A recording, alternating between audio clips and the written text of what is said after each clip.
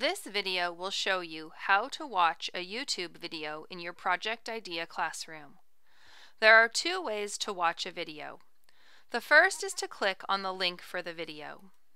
This will open the video in a new tab. To pause the video, click on the pause icon. To play the video, click on the play triangle. To make the video bigger, click on the rectangle to use theater mode. You can make the video clearer by changing this setting from 360 to 720. To see the words you hear, click on the CC button.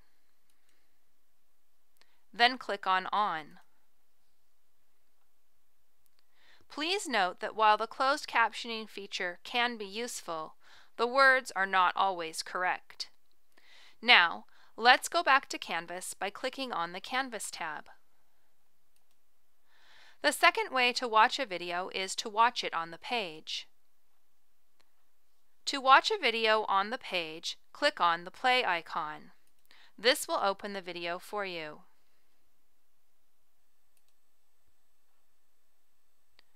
Remember to wear your headset or have your speakers turned on so you can hear the video too.